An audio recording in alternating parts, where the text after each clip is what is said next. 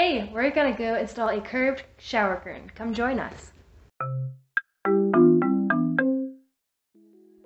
First, we opened up our shower curtain liner to get an idea on where we should be installing the curved shower curtain.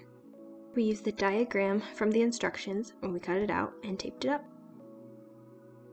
We used our level according to the instructions to make sure everything lined up correctly. It seemed offset, but that's due to the nature of the curvature of the rod.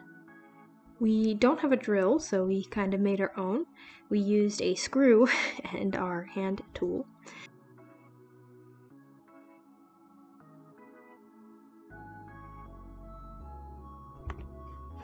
The screw we used wasn't big enough for the actual holes, so we pulled it in and out a few times to continue to strip away some of the drywall.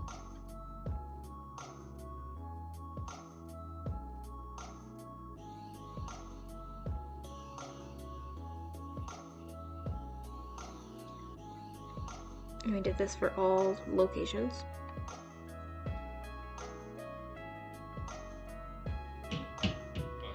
Now it's like the whole hole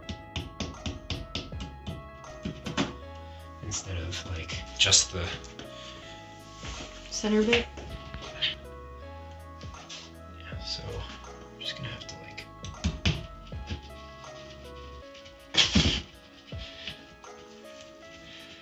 this is why we needed a drill bit.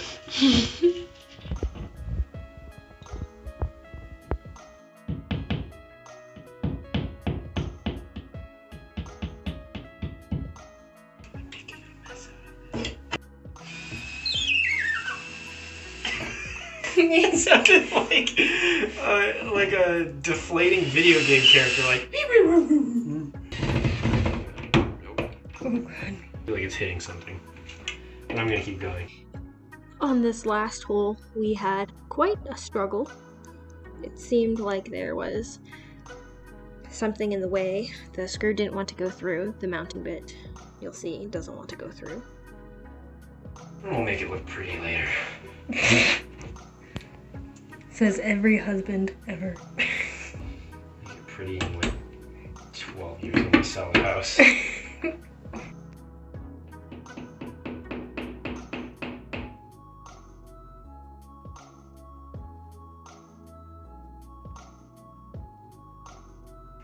didn't necessarily break it.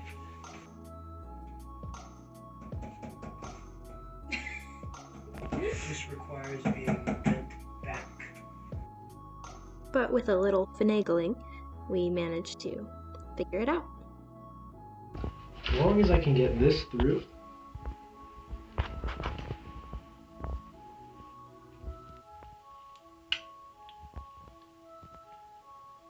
Yep, we'll make it work.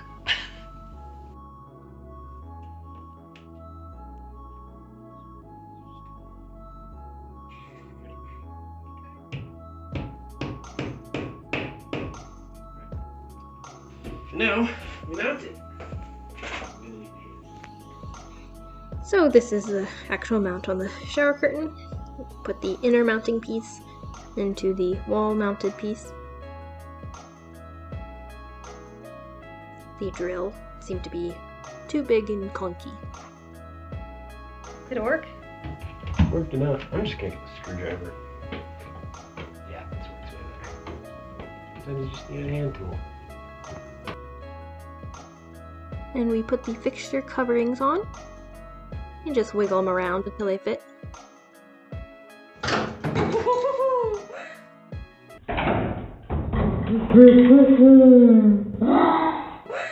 What? I just dropped the screwdriver. It should like snap on.